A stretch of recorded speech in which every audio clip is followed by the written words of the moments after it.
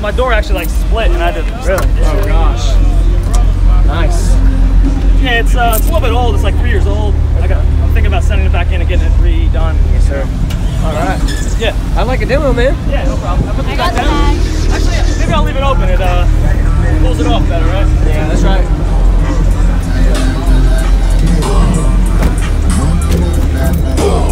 You want to give me a rundown real quick of what's in here? I'll roll the windows up. Sure. Appreciate it. Yeah, so I got two SSA Evil 15s on a Sundown 7500 at half. I have two Limitless 45s, and I also have a Northstar AGM 220, SMS 220 back there. And for the vocals, it's two Synergy 100.4s, and then the alternator is a Singer 240. And the doors are all DS18 except for the PRV Tweeter. Okay. In the front there. It looks good. Thanks, man. Did you build it? Yeah, I did everything. Wow. Yeah. Awesome. Okay. Yeah, and it's sealed off pretty good. Yeah, it's actually like completely. It's almost not airtight, but it's pretty close to airtight. I use like silicone around all the shit. It doesn't look the best, but for what it works. It definitely works. Yes, sir. Yeah, so I like it. Back down, it's a little bit all right. And up here, you're having issues, aren't you? Yeah, it's pretty bad. Yeah. Yeah, it moves a lot. What's it tuned to? I'm not sure. I think 30 or 31. 31. It likes the lows. Okay. I like your port. Have you tuned it and tested it and messed with it? I had a bigger one, and it was a little too high. Didn't play at lows real good. And then I had a smaller one, and then this is like kind of in the middle of those two. Gotcha. Okay. So yeah, it just it actually goes back about 12, 13 inches down too. Really? You know, like. Oh, so it's pretty deep. Yeah. It's real deep. Yeah, that's why it's tuned pretty low. But yeah, it does all right. I'll play this song. You metered it? It does 52 sealed. All right. Okay. Whoa, nothing great. I think 53 is like the door opener. All right. Awesome. Sit back and relax. One ohm or half ohm? It's half ohm. About to get rustified. Yeah.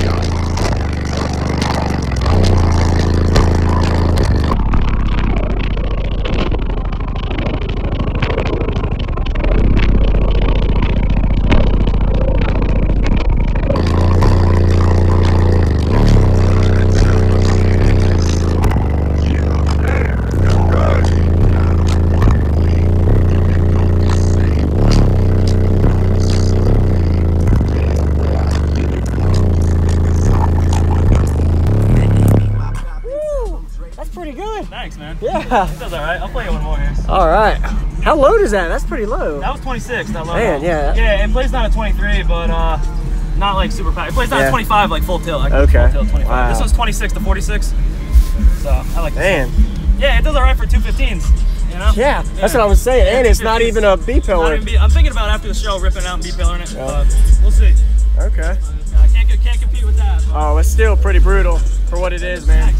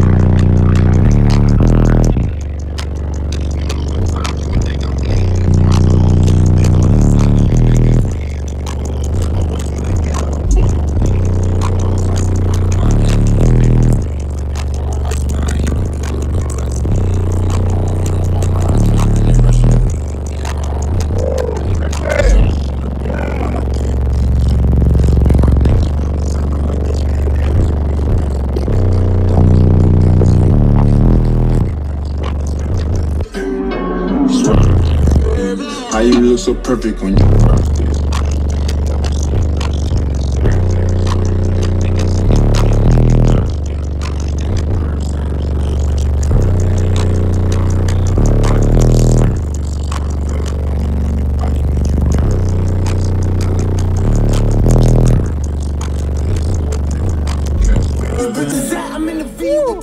That's pretty musical for just two. It sounds good, yeah. That feels like four. Yeah, a lot of people say, like, 218s, 415s. I'm like, yeah, it feels like two. four, yeah. Cool, man. Thanks for listening to it. No problem, man. Thank you for showing me.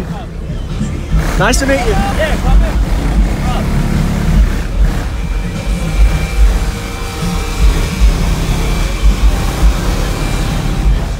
Hey, what vehicle is this? It's a 2005 Subaru Outback. Okay, gotcha. Yeah. Appreciate it, man. Nice to meet you. Man. Yeah. Yes, sir.